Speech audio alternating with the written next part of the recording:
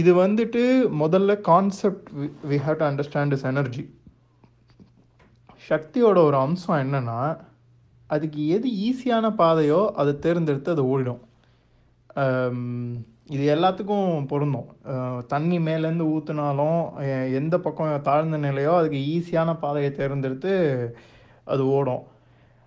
கரண்ட்டும் அப்படி தான். கண்டக்டர் இருக்கும்போது அது ஓடும். அதனால தான் நம்ம வந்துட்டு சுவிட்சில் ஈர கையை வைக்கக்கூடாதுன்றது. ஏன்னா வாட்டர் இஸ் ஈஸி கண்டக்டர். கையை வைக்கும்போது அது சீக்கிரமாக பூமிக்கு பாயறதுக்கு சர்க்கியூட் க்ளோஸ் ஆனதும் மித்த ஒயரில் அது பாயாமல் நம்ம மேலே பாயும். இது தான் இந்த சக்திக்கும் பொருந்தும். ஐ மீன் இது எல்லா சக்திக்கும் பொருந்தது. இப்போ இந்த சக்தியை பொறுத்த வரைக்கும் என்ன இருக்குன்னா, இது ஆரம்ப காலத்துலேருந்து ஒரு பக்கமாகவே வெளியேறதுக்கு ட்ரெயின் ஆகிருக்கு. இது வந்துட்டு த்ரூ செக்ஷுவல் இன்டர்கோர்ஸாக இருக்கலாம், மாஸ்டர்பேஷனாக இருக்கலாம், இல்லை எனி அதர் ரீசன்ஸ் இதுக்கு ட்ரெயின் ஆகிருக்கு. ஆக்சுவலாக இதுக்கு பண்ணுறதுக்கும் ஒரு அவென்யூ இருக்குது. பயாலஜிக்கலி இந்த வழியாக சக்தி வெளில போகிறதுக்கு இயற்கை வந்துட்டு ஒரு கண்டக்ஷன் கொடுத்துருக்கு. ஆனால் இது மட்டும் கண்டக்ஷன் இல்லை, வேறு பல செயல்கள் இருக்குது. ஆனால் இந்த பக்கமே எல்லாரும் வந்துட்டு சக்தியை விட்டு இந்த பக்கத்தை தேர்ந்தெடுக்கிறது இந்த சக்திக்கு ஈஸியாக இருக்குது. இப்போது அந்த இடத்துல ஒரு இடத்துல வந்துட்டு தண்ணி ரொம்ப நாள் போக போக போக போக ஒரு ஆறு வந்துட்டு எப்படி விரிவடையுதோ அந்த மாதிரி இப்போ சக்தி இங்கே வேகமாக போகிறதுக்கு உங்களுக்கு விரிவடைஞ்சிருக்கு. இப்போ டிரான்ஸ்மியூட்டேஷன் பண்ணுறது என்னென்னா, நம்ம இந்த பக்கத்தில் வந்துட்டு ஒரு டேமை கட்டி நிறுத்திட்டு இந்த எனர்ஜியை நம்ம வேறு பக்கம் அனுப்புகிறோம். இதுக்கு வந்துட்டு சில ப்ராக்டிசஸ் எல்லாம் நம்ம பண்ணிகிட்டு இருந்தாலும் அது பத்தாது. இந்த சக்திக்கு ஒரு வெளிப்பாடு கண்டிப்பாக தேவை. அது ஒரு கோல் ஆர் க்ரியேட்டிவிட்டி இந்த மாதிரி நீங்கள் எக்ஸ்ப்ரெஸ் பண்ணால் மட்டும்தான் முடியும். ஹையஸ்ட் ஃபார்மில் இந்த சக்தியை நீங்கள் விரயம் பண்ணணுன்னா ரொம்ப க்ரியேட்டிவாக யோசிக்கணும். ஆரம்பத்தில் சும்மா இருத்தல் அந்த மாதிரி விஷயங்கள்லாம் பண்ணால் மனம் வந்துட்டு அலை பாய்ந்துட்டே தான் இருக்கும். அது ஒரு லேட்டர் லெவலில் சும்மா இருக்கிறதுன்றது வந்துட்டு முயற்சி பண்ணி வர்ற விஷயம் கிடையாது, அது தானாகவே நிகழும். ஆனால் அதுக்கு முன்னாடி நீங்கள் சம்மந்தமே இல்லாத ஒரு க்ரியேட்டிவான விஷயத்து மேலே நீங்கள் யோசித்து அதை செய்ய ஆரம்பிக்கணும். தினம் நீங்கள் இது வரைக்கும் வாழ்க்கையில் செய்யவே போகிறதும் இல்லை அப்படின்ற ஒரு விஷயத்த வந்துட்டு செய்ய ஆரம்பிச்சிங்கன்னா அது உங்கள் உடம்புக்கே வந்துட்டு புதுசாக இருக்கும், உங்கள் மூளைக்கும் புதுசாக இருக்கும். அந்த இடத்துல சக்தி வந்துட்டு புதுசாக பாஞ்சு தான் ஆகணும், டிரான்ஸ்மியூட் ஆக ஆரம்பிக்கும். ஒரு உதாரணம்னா, உங்களுக்கு வந்துட்டு சமைக்கவே தெரியாதுன்னா உங்கள் வீட்டில் இன்றைக்கி கேட்டு போய் ஒரு தோசை சுடுறதோ இல்லை ஏதோ ஒன்று நீங்கள் சின்ன விஷயம் அதை நீங்கள் பண்ணி பார்க்கலாம். அதை நான் வந்துட்டு தினம் நான் பண்ண போகிறதில்ல, ஆனால் நான் வந்துட்டு இன்றைக்கி நான் அதை போய் பண்ணுறேன் அப்படின்னு. அப்போ புதுசாக உங்களுக்கு இதை வந்துட்டு உடனே எக்ஸ்டென்சிவாக போய் வந்துட்டு நான் ஒரு மியூசிக்கல் இன்ஸ்ட்ருமெண்ட்டை வாங்கி மியூசிக் படிக்க போகிறேன் அந்த மாதிரிலாம் ஆரம்பிக்கிற விஷயம் கிடையாது. நிறைய பேர் அதெல்லாம் ஆரம்பித்து விட்டுருவாங்க. நான் சொல்கிறது ரொம்ப சிம்பிள், அது எதுவாக வேணாலும் இருக்கலாம். ஆனால் அந்த ஒரு விஷயத்தை புதுசாக செய்யணும். இன்னும் நிறையா பேர் வந்துட்டு வீடையும் ரூமையும் குப்பலாக தான் வச்சுருப்பாங்க. ஒரு சின்ன முயற்சி எடுங்க. இன்னிலேருந்து நான் வந்துட்டு ரூமை சுத்தமாக தான் வச்சுருப்பேன், என் வீடு சுத்தமாக தான் இருக்கும், இன்னிலேருந்து நான் ட்ரெஸ் பண்ணேன்னா நான் நீட்டாக தான் ட்ரெஸ் பண்ணுவேன். இந்த மாதிரி எதுவாக வேணாலும் இருக்கலாம், சின்ன விஷயமா இருக்கலாம். ஆனால் அது வந்துட்டு புதுசாக இருக்கணும். நான் காலையில் இனிமேல் நான் 4 மணிக்கு எழுந்திரிச்சிருவேன். எஸ், இப்போ இந்த மாதிரி புதுசாக ஏதாவது ஒன்று செய்யும்போது உடம்புக்கும் மூளைக்கும் வர இன்புட்ஸ் மாறுறதுனால இது என்னன்னே அதுக்கு புரியாது, என்ன இது வேறு மாதிரி நடக்குது அப்படின்னு. உடனே அதை எக்ஸ்ப்ளோர் பண்ணி அதுக்கு தகுந்த மாதிரி உடலும் மனதும் வந்துட்டு அதை மாற்றிக்கிறதுக்கு பிரயத்தனப்படும். இந்த கன்டெக்ஸ்டில் இந்த எனர்ஜி வந்துட்டு போகிறதுனால நியூ பேட்டர்ன்ஸ் வந்துட்டு உருவாகும். So this is one way to transmute. இந்த டிரான்ஸ்மியூட்டேஷன் வந்துட்டு உங்களுக்கு பயங்கரமான லேர்னிங் கர்வை வந்துட்டு கொடுத்து விட்ரும். எதை வேணாலும் கற்றுக்கலாம், எதை வேணாலும் படிக்கலாம். நான் வந்துட்டு இது ஏன் இந்த மாதிரி நான் சொல்கிறேன்னா, இந்த சின்ன சின்ன விஷயங்கள் தான் பெரிய மாற்றத்தையே கொண்டு வரும். ஒரு உதாரணத்துக்கு நான் ஒரு சின்ன ப்ராக்டிஸ் வந்துட்டு ஒரு 4 வருஷத்துக்கு முன்னாடி ஆரம்பித்தது. இன் எனி சுச்சுவேஷன் நான் முதுகை கூணவே மாட்டேன். நான் நின்னனாலும் நிமிர்ந்து தான் நிற்பேன், நான் உட்காந்துருந்தனாலும் நிமிர்ந்து தான் வெர்டிக்கலாக தான் நான் உட்காருவேன். இதுக்கு ரீசன் நிறையா சயின்டிஃபிக் ரீசன்ஸ் இருக்குது. நான் படித்து அதை நான் வந்துட்டு ட்ரை பண்ணது ஆரம்பத்துலலாம் கடுப்பாக இருக்கும். ஏதோ முயற்சி பண்ணி நான் வந்துட்டு செங்குத்தாக வந்துட்டு முதுகை வைக்கிறதுக்கு கஷ்டமாக இருக்கும். இப்போ நான் அதுக்கெலாம் முயற்சியே பண்ணுறதில்ல. ஐ நேச்சுரலி ஸ்டாண்ட் ஸ்ட்ரைட். இந்த விஷயத்த கூட நீங்கள் பண்ணலாம். இந்த ஒரு சின்ன மாற்றத்தை பண்ணும்போதும் இது வந்துட்டு உடலில் ஒரு மாற்றத்தை க்ரியேட் பண்ணும்போது அந்த சக்தி எங்கேயாவது போயாகணும். நீங்கள் அதெல்லாம் எதுவுமே பண்ணாமல் நான் கன்சர்வ் மட்டும் பண்ணுறேன், நான் தியானம் பண்ணுறேன், பட் மித்த நேரங்கள்லாம் என் வாழ்க்கையில் எதுவுமே மாற போகிறதில்ல அப்படின்னாலாம் டிரான்ஸ்மியூட்டேஷன் இருக்கும், நீங்கள் எதிர்பார்க்குற அளவுக்கு எதுவும் பெருசாக இருக்காது. இது வந்துட்டு டைரெக்டாக டிரான்ஸ்மியூட்டேஷன் அப்படின்றது வந்துட்டு இன்டைரக்டாக ஒரு உதாரணம் சொல்கிறேனே, நிமிர்ந்து நிற்கிறது அப்படின்றதுனால எந்த டிரான்ஸ்மியூட்டேஷன் ஆணுச்சுன்னு நீங்கள் கேட்கலாம். அப்படி டைரெக்டாக எதுவுமே சொல்ல முடியாது. ஆனால் இன்றைக்கி நேச்சுரலாக நிமிர்ந்து ஒருத்தவன் நிற்கிறான்றது அதே வந்துட்டு அவன் யூனிக்காக தான் இருப்பான். அது அந்த கண்டெக்ஸ்டில் வரும்போது இதனால் ஒரு தைரியமான ஒரு மனப்பான்மையும் எல்லாமே வரும். ஏன்னா இந்த டைரக்ஷனை நோக்கி சக்தி சின்னதாக செலுத்தப்பட்டு அந்த பக்கம் திரும்ப திரும்ப சக்தி ஓடி இப்போ ஓரளவு அந்த இடத்துல சக்தி வந்துட்டு நிலை பெற்றிருக்கு. இதே ஒரு 4 வருஷமாக நான் வந்துட்டு ஒரு இசை கருவியோ இல்லை ஒரு பியானோ எடுத்துக்குவோம், அதையே நான் வாசிட்டு இருந்தேன்னா இந்நேரம் ஒரு பெரிய பியானோ பிளேயர் அளவுக்கு ஆகிருக்கலாம். இது நான் ஒரு உதாரணத்துக்கு சொல்கிறேன். அந்த மாதிரி ஏதாவது ஒரு அவுட்லெட் இருக்கணும்.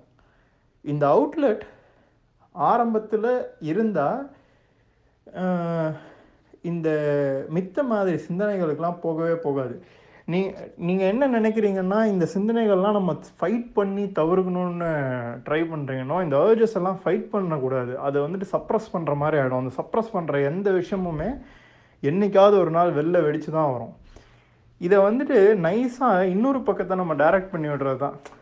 அது அங்கே இருக்குது, ஆனால் அதை பார்க்குற அளவுக்குலாம் எனக்கு நீங்கள் நேரம் இல்லை, நான் வந்துட்டு என் கவனத்தெல்லாம் நான் வேறு எங்கேயோ திசை திருப்பியிருக்கேன் அப்படின்னு விட்டால் அதுவே கொஞ்ச நாளில் வந்துட்டு போயிடும். இல்லை நான் நிறைய பேர் வந்துட்டு என்ன நினைக்கிறாங்கன்னா, நான் போர்னோகிராஃபிலாம் விட்டுட்டேன், மாஸ்டர்பேஷன்லாம் விட்டுட்டேன், பெண் சிந்தனைலாம் எனக்கு கிடையாதும்பாங்க. பட் அவங்களும் சில பேர் வந்துட்டு பெண் சிந்தனையில் தான் இருப்பாங்க. அது எப்படின்னா இது காமமாக தான் இருக்கணும்லாம் அவசியம் இல்லை, வேறவா கூட இருக்கலாம். அவள் ஏன் என்னை விட்டுட்டு போயிட்டா, அவள் என்னை இப்படி ஏமாத்திட்டாளே, அவள் மட்டும் எனக்கு கிடச்சிருந்தானா இப்படி ஆயிருக்குமே, இப்படி யோசிக்கிறதும் நேரமும் சக்தி விரயமும் தான். அதுக்கெலாம் நேரமே இல்லை. You have a human body. ஒரு ஹியூமன் பாடி இருக்கிறது எவ்வளோ ப்ரெஷியஸ்ன்னு உணர்ந்தீங்கன்னா இந்த எந்த விஷயத்துக்கும் நேரம் போகவே நீங்கள் விட மாட்டீங்க. அதாவது அது அக்கறாகி நீங்கள் தடுக்கணும்லாம் அவசியம் இல்லை. அந்த பக்கமே உங்களுக்கு செலுத்துறதுக்கு நேரமோ காலமோ இருக்காது. சரி, அப்போ இதனால் என்ன தான் பெனிஃபிட் அப்படின்னா, ஸோ இது வந்துட்டு ஆரம்பத்தில் எனர்ஜி விஷயத்துக்கு நான் சொல்லிட்டேன். பெனிஃபிட்ஸுக்கு வரும். இந்த பெனிஃபிட்ஸ் கேட்டாலே நிறையா பேர் வந்துட்டு குதூகலம் ஆகிடுவாங்க. சக்ஸஸ் ஆகிடலாம், தலைவன் ஆகிடலாம். ப்ரைமரிலி இந்த நோஃபேப் ஃபாரம்ஸ்லாம் ஃபீமேல் அட்ராக்ஷன், பெண்கள் வந்துட்டு பயங்கரமாக கவரப்படுகிறார்கள் அப்படின்லாம் சுற்றிக்கிட்டு இருப்பானுங்க. பட் லுக் அட் இட், இது எல்லாமே நடக்கும், எல்லாருக்கும் எல்லாமே நடக்கணும்னு அவசியம் இல்லை. It is a possibility and it naturally will happen. ஏன்னா அது இயற்கையோட விதி. ஒரு கான்ஃபிடென்ஸ் வந்துருச்சுனாலே ஒரு லீடர்ஷிப் குவாலிட்டி எல்லாமே ஆட்டோமேட்டிக்காக வர ஆரம்பிச்சிடும். ஏன்னா ஒரு லீடருக்கு வந்துட்டு ரிஸ்க் டேக்கிங் எபிலிட்டின்றது ரொம்ப முக்கியமாக தேவை. அது இல்லைன்னா ஒருத்தவன் லீடராகவே இருக்க முடியாது. இன்றைக்கி இருக்கிற சமுதாயத்தில் 1000ல் ஒருத்தவனுக்கு அந்த ரிஸ்க் டேக்கிங் எபிலிட்டி இருக்கிறதே கஷ்டம். ஸோ நீங்கள் ஓரளவு டிரான்ஸ்மிட் பண்ணுறீங்கனாலே ட்ரெமெண்டஸாக ஒரு ரிஸ்க் டேக்கிங் ஃபேக்டர் வந்துடும். So you will be a leader. But இதெல்லாம் பெனிஃபிட்டே கிடையாது என்ன கேட்டால். தி ரியல் பெனிஃபிட் என்னென்னா, உங்களுக்கு எது மேலேயும் தேவை இல்லாமல் போயிடும். ஒரு ஒரு லெவலுக்கு மேலே உங்கள் வாழ்க்கையே ஒரு தியானம் மாதிரி ஆகிடும்.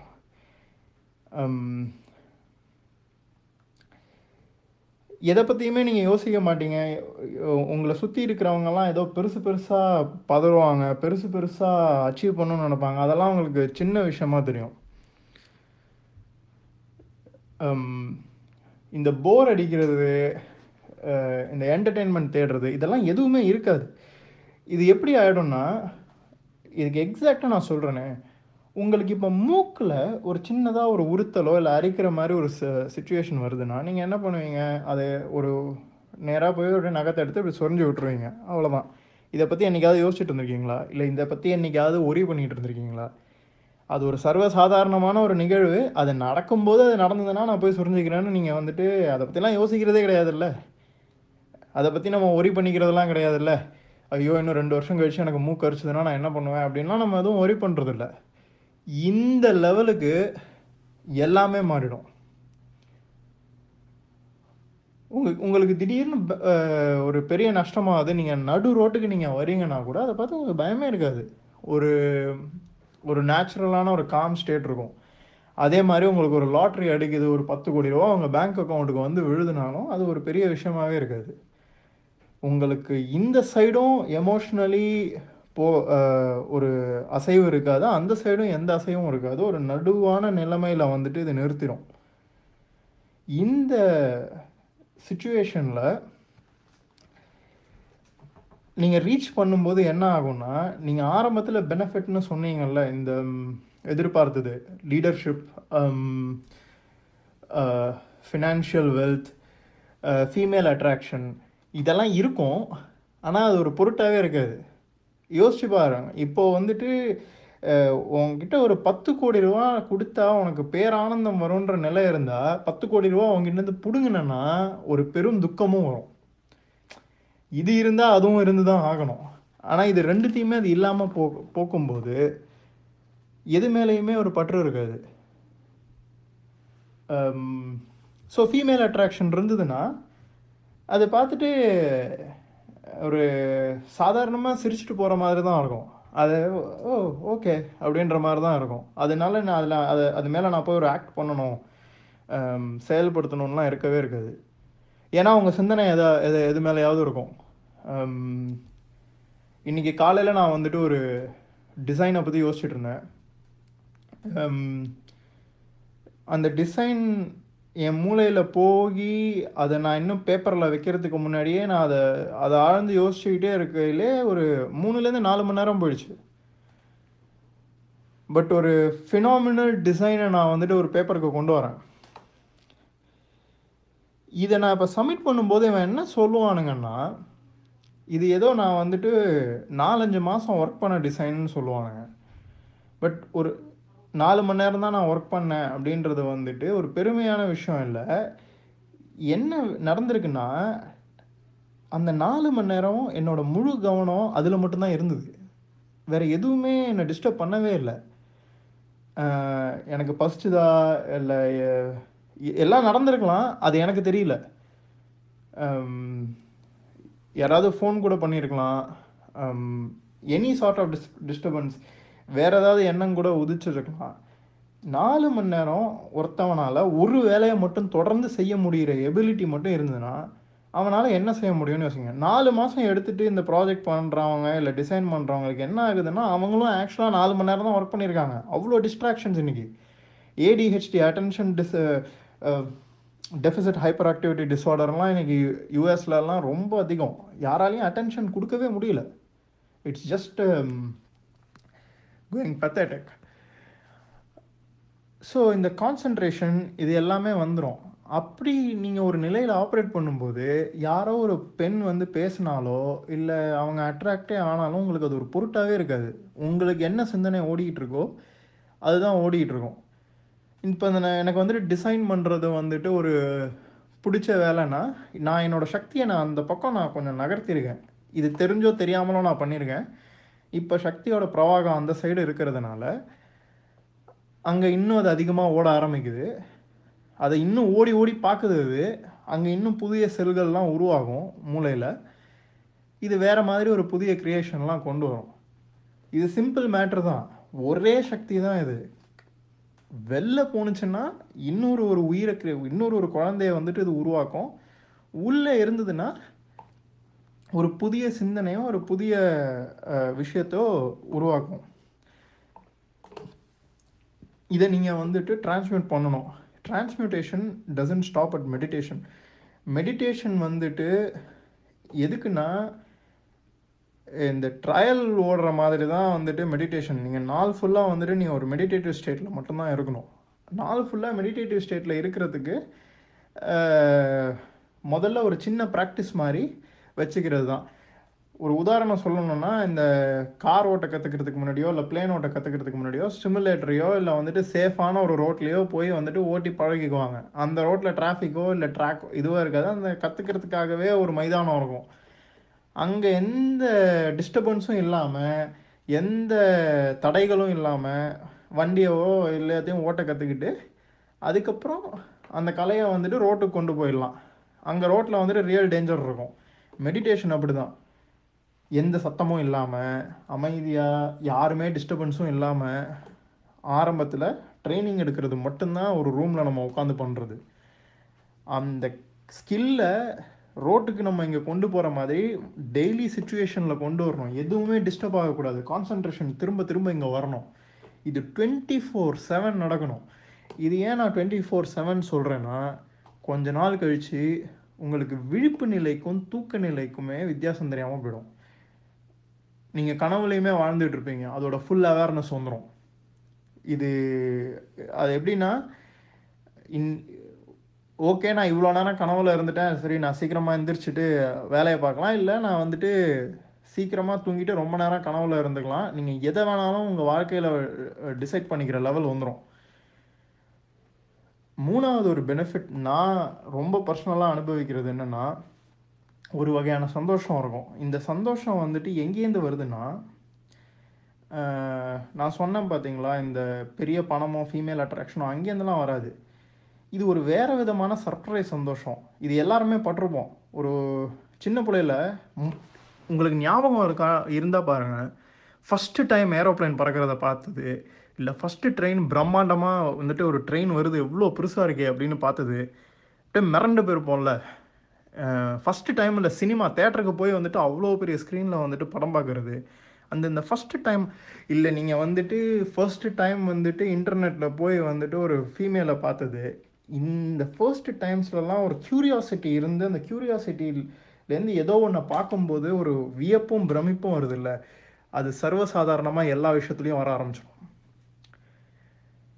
ஒரு சின்ன இலையை பார்த்தா கூட இது என்ன, இது எப்படி இது இப்படி உருவாகியிருக்கு, இது ஏன் வந்துட்டு இவ்வளோ பர்ஃபெக்டாக எல்லாத்துக்கும் பொருந்தி போகுது, இந்த இன்ஜினியரிங் எப்படி நடந்திருக்கு இந்த உலகத்தில் அப்படின்ற வியப்பு வர ஆரம்பிச்சிடும்.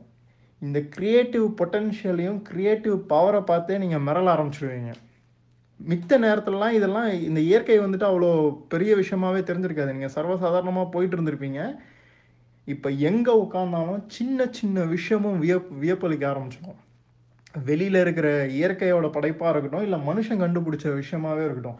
ஒன்றும் இல்லை, ஒரு சின்ன ஸ்பீக்கரை பார்த்தா கூட ஒரு பொட்டி தான் இருக்குது, இந்த பொட்டியிலேருந்து எப்படி சவுண்டு வருது, எப்படி ஒருத்தவன் அதை யோசித்து கண்டுபிடிச்சான் அப்படின்ற மாதிரிலாம் வியப்பு வர ஆரம்பிச்சிடும். இது ஏன் எனக்கு தோணலை, ஏன் இந்த மாதிரிலாம் ஒன்று கண்டுபிடிக்க எனக்கு தோண மாட்டேங்குதுன்னு கேள்வி வர ஆரம்பிக்கும். இந்த விஷயத்தில் நீங்கள் சிந்திச்சுக்கிட்டே இருக்கும்போது உங்களுக்கு போர்லாம் அடிக்காது. கவனம் ஒரு விஷயத்து மேலே இருக்கும். இந்த விஷயங்கள் கண்டுபிடிப்புகள்லாம் வேறு விதமான நாலேஜை வந்துட்டு கொடுக்க ஆரம்பிக்கும். இது வந்துட்டு பேச்சுனாலேயோ இல்லை ஒரு புத்தகத்துலேருந்து படித்து வர்றதுனாலேயோ வர நாலேஜ் கிடையாது. இயற்கை வந்துட்டு நமக்கு கற்றுக் கொடுக்குற நாலேஜ். இயற்கையும் நம்மளெல்லாம் வேறு இல்லை, நம்மளும் இயற்கை தான். நம்மளும் அந்த பூமியிலேருந்து தான் வந்திருக்கோம். அதோட ஒரு ஒன் ஆஃப் த ப்ராசஸ் தான். இந்த இன்டெலிஜென்ஸ் எல்லாமே கனெக்டட். நமக்கு ஆக்சஸ் பண்ண தெரியல, அவ்வளோதான். ஏன்னா அந்த ஆக்சஸ் பண்ணுற விஷயத்துக்கான பவரை வந்துட்டு நம்ம வந்துட்டு வெளியே தள்ளிகிட்டு இருக்கோம். புது நெட்வொர்க் ஃபார்ம் பண்ணாமல் இருக்கும். This is one thing. Second, உங்களுக்கு வந்துட்டு இந்த ஆரம்பத்தில் டேஸ் கவுண்டிங் இதெல்லாம் உதவி பண்ணாலும் ஒரு ஸ்டேஜுக்கு மேலே அதுவே உங்களுக்கு தேவையில்லாத விஷயந்தான். அது எதுக்கு? அதுவே வந்துட்டு நான் இவ்வளோ நாள் இருந்துட்டேன் அப்படின்றது வந்துட்டு ஒரு ஈகோவோட ஒரு ப்ராசஸ் தான். ஃபர்ஸ்ட் 180 டேஸ் க்ராஸ் பண்ண யாராக இங்கே இருந்தாலும் நீங்கள் ஃபுல்லாக வந்துட்டு பேக் ட்ராக் பண்ணி பாருங்கள். 90 டேஸில் ஒரு விஷயம் 92 டேஸில் ஒரு விஷயம் நடக்கும். அதாவது 92 டேஸ் வரைக்கும் நீங்கள் கரெக்டாக பண்ணியிருந்தா போர்னோகிராஃபி மேலேயோ இல்லை மித்த விஷயத்து மேலேயோ இருக்கிற இது போயிருக்கும். You will be already in a flat line. Flat line வந்து போகும் நிறையா. அதில் வந்துட்டு ஃப்ளாட் லைன் ஆரம்பிச்சிருக்கும். ஆனால் 180 நாள் 6 மாதம் தாண்டினவங்களுக்கு நான் சொல்கிறது என்னென்னா, இப்போ வந்துட்டு ஃப்ளாட் லைன்லாம் இருக்கக்கூடாது. ஃப்ளாட் லைன் வரும். ஃப்ளாட் லைன் வந்துட்டு 2 வருஷம் ஆனாலும் வர்றதுக்கெலாம் நிறைய பேருக்குலாம் வரும். அது ரிசர்ச் டேட்டாலாம் இருக்குது. ஃப்ளாட் லைன் இனிமேல் வந்து போகும். இது எல்லாமே வந்துட்டு பிரெயின் ரீவயரிங் ப்ராசஸ் தான். பட் 180 டேஸ் தாண்டினவங்க பை நவ் நீங்கள் ஏதாவது ஒன்று பண்ணியிருக்கணும். இது வந்துட்டு கட்டாயம் கிடையாது. நீங்கள் ஏதாவது ஒன்று பண்ணியிருக்கீங்களா அப்படின்றத கவனித்து பாருங்கள். உங்கள் வாழ்க்கை வந்துட்டு தடம் புரண்ட மாதிரி ஏதாவது மாறினத்துக்கு நீங்கள் ஏதாவது பண்ணியிருக்கீங்க. இது வந்துட்டு ரிலேஷன்ஷிப்ஸ் விட்டதாக இருக்கலாம், புது வேலை வாய்ப்பு தேடி போனதாக இருக்கலாம், இல்லை ஒரு புது கலையை கற்றுக்கிட்டதாக இருக்கலாம், இல்லை சால்வே பண்ண முடியாத ஏதோ ஒரு பிரச்சனையை நீங்கள் சால்வ் பண்ணியிருக்கலாம். உங்களை சுற்றி இருக்கிற சொசைட்டல் சர்க்கிள்லேயும் ஃப்ரெண்ட்ஸ் சர்க்கிள்லேயும் பெரிய ரெஸ்பெக்ட் ஏற்பட்டிருக்கலாம், இல்லை உங்கள் ஃப்ரெண்ட்ஸ் சர்க்கிளே மாறி இருக்கலாம். இந்த லெவலில் எதுவுமே நடக்கலைன்னா உங்கள் எனர்ஜி நீங்கள் வந்துட்டு டிரான்ஸ்மிட் பண்ணலை ஒழுங்காக. கொஞ்சம் எனர்ஜெட்டிக்காக நீங்கள் ஃபீல் பண்ணுறது மட்டும் டிரான்ஸ்மியூட்டேஷன் கிடையாது. நீங்கள் கீழே பாதாளத்தில் விழுந்திருந்தீங்க, அங்கேருந்து இப்போ எந்திரிச்சு நின்று இருக்கீங்க. இன்னும் ஆனால் பாதாளத்தில் தான் இருக்கீங்க. இப்போ எந்திரிச்சு நிற்கிறது இட்ஸ் ஃபீலிங் குட். அதனால் எனர்ஜி ஃபுல்லாக இருக்குது, transmute ஆகிடுச்சுன்னு you cannot do it. You have to find 180 days தாண்டும்போது N life ஃபுல்லாக மாறி இருக்குன்னு. 365 டேஸ் அப்படின்றது வந்துட்டு the mark. Actually the actual mark இங்கே டேட்டா வச்சு பார்க்கும்போது after 9th month is somewhere around 250 days வச்சுக்குவோம். 9th monthலேருந்து இருக்கிறவங்க எல்லாருமே நான் சொல்கிற ஸ்டேட்டஸில் தான் இருக்காங்க. எனக்கு தெரிஞ்சு என்னோடய ஃப்ரெண்ட்ஸ் எல்லாம் லைக் வேர் நத்திங் வுட் பட்ஜ். எது நடந்தாலும் என்னோட மனது வந்துட்டு ஒரே ஒரு நடுவான நிலையில் மட்டும்தான் இருக்கும் அப்படின்ற நிலையில் இருக்கிறது. இந்த ஸ்டேஜ் வரலைன்னா உங்கள் எனர்ஜி எங்கேயோ பிளாக் ஆகிருக்கு. அந்த பிளாக் நீங்கள் எடுக்கணுன்னா தியானத்தை எக்ஸ்டெண்ட் பண்ணுங்கள். அதாவது எக்ஸ்டெண்ட்னா அதிக நேரம் தியானத்தில் இருக்கிறது இல்லை, வாழ்வே தியானமாகிறது. நம்பர் 1, ஏதாவது ஒரு க்ரியேட்டிவ் அவுட்லெட் எடுக்கிறது. க்ரியேட்டிவ் அவுட்லெட் எடுக்காமல் நீங்கள் இதை ரீப்ளேஸ் பண்ணவே முடியாது. ஏன்னா நீங்கள் எதோட ஃபைட் பண்ணுறீங்கன்றதை யோசிச்சு பாருங்கள். இந்த படைப்போட க்ரியேஷன் வந்துட்டு பெண். அதை வந்துட்டு என்னால் இவ்வளோ அழகாக ஒரு விஷயத்தை ஒரு ஆணை ஸ்தம்பிக்கிற அளவுக்கு என்னால் ஒரு அழகை படைக்க முடியும் அப்படின்ற சோர்ஸ்லேருந்து வர்ற ஒரு க்ரியேட்டிவ் பவர். நீங்கள் ஒரு விஷயத்தை க்ரியேட் பண்ணாமல் அதுக்கு எனர்ஜி செலுத்தாமல் இருந்தீங்கன்னா நீங்கள் இந்த க்ரியேட்டிவ் பவருக்கு அடிமையாக தான் இருந்தாகணும். அது இன்றைக்கி இல்லைனாலும் என்றைக்காவது வந்துடும். ஸோ நீங்கள் டிசைட் பண்ணிக்கோங்க. கலையை வளர்த்துக்கிறது இதெல்லாம் அவங்கள பொறுத்து விஷயம். நான் எப்படி ஆரம்பித்தேன் அப்படின்னா, பேசிக்காக ஒரு ஆண்மகனுக்கு ஒரு சில விஷயங்கள் தெரிஞ்சு தான் ஆகணும். நான் வந்துட்டு வளர்த்துக்கிட்டேன். என் தொழில் வேறு என்னவா இருந்தாலும் இதெல்லாம் எனக்கு தெரியும் அப்படின்றதெல்லாம் நான் வந்துட்டு பொதுவாக நான் கற்றுக்க ஆரம்பிச்சுக்கிட்டேன். எனக்கு வந்துட்டு சரி மார்ஷல் ஆர்ட்ஸ் கற்றுக்கணும் அப்படின்னு. நான் எல்லாத்துலேயும் நான் எக்ஸ்பர்ட் ஆகணும்னு நான் என்றைக்குமே நினைக்கல. தெரியணும், ஓரளவு எனக்கு தெரியணும் அப்படின்னு தான் ஆரம்பித்தேன். ஆனால் இது வந்துட்டு உங்களை மோர் தேன் அன் அட்வான்ஸ்டு ப்ரொஃபஷ்னல் லெவலுக்கு இது கொண்டு போயிடும். ஒரு ஃபேக்டர்லேயும் வெளியில் சாப்பிட்டுட்டு இருந்தேன். Food was not clean. இது ஒழுங்காக எனர்ஜி டிரான்ஸ்மிட் ஆகணும்னா க்ளீன் ஃபுட்னால் நம்ம தான் சமைச்சு சாப்பிட்ணும். So naturally I had to learn cooking. Then martial arts I set. தென் ஒரு காரையும் பைக்கையும் எப்படி ரிப்பேர் பண்ணுறதுன்னு நான் ஒரு மெக்கானிக் கூட இருந்து கற்றுக்கிட்டேன். தென் ஒரு கன்ஸ்ட்ரக்ஷன் ஒர்க்கரோட கூட இருந்து பேசிக்காக வீட்டில் செய்யக்கூடிய ப்ளம்பிங், எலக்ட்ரிக்கல் ஒர்க்கு, ஃபிக்ஸிங் இது எல்லாமே கற்றுக்கிட்டு தென் ஐ இன்வெஸ்டட் இன் சம் டூல்ஸ். ஒரு சின்ன சின்ன விஷயத்துக்கு நான் வந்துட்டு இனிமேல் எலக்ட்ரிஷியனையோ ப்ளம்பரையோ இவங்களெல்லாம் நான் கூப்பிடணுன்னு அவசியமே கிடையாது. எனக்கு என்னன்னு தெரியும். ஒரு வைல்ட் லைஃப் சென்டரோட நான் ஒர்க் பண்ணி வைல்ட் அனிமல்ஸோட எப்படி இவங்க கம்யூனிகேட் பண்ணுறாங்க, எப்படி அதை அப்ரோச் பண்ணுறாங்கன்னு. இதெல்லாம் ஏன்னா ஒரு மனுஷனாக நான் வந்துட்டு ஒரு விலங்கை சந்திக்கும் போது அதோட இன்டராக்ஷனுக்கும் எனக்கும் அதுக்கும் இருக்கிற இன்டராக்ஷன் எப்படி இருக்கணுன்றதை நான் முதல்ல தெரிஞ்சுக்கணும்.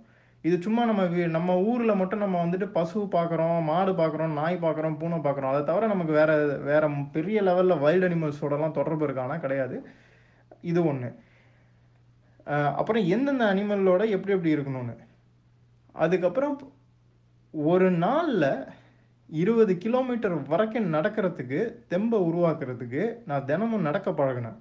ரொம்ப தூரம் வந்துட்டு காட்டு பக்கமும் இந்த இயற்கை பக்கமும் நடக்க ஆரம்பிச்சது. இது எல்லாம் நான் ஏன்னு சொல்கிறேன், மேன் வந்துட்டு ஒரு டெரஸ்ட்ரியல் அனிமல். இன்றைக்கி சோஷியல் சர்க்கம்ஸ்டான்ஸில் எல்லாரும் வெஹிக்கிள் வச்சுருக்கோம், நல்லா சேஃபாக வீட்டில் இருக்கும். இதெல்லாம் எல்லாமே டெம்பரரி தான்.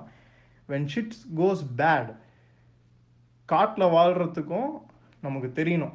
இதெல்லாம் வந்துட்டு ஒரு கலையாக நான் வந்துக்கிட்டு எனக்குள்ளே நான் ஏற்படுத்திக்கணும்னு நான் ஆரம்பிச்சது. இதெல்லாம் நீங்கள் செய்யணும்னு நான் வந்துட்டு சொல்லலை.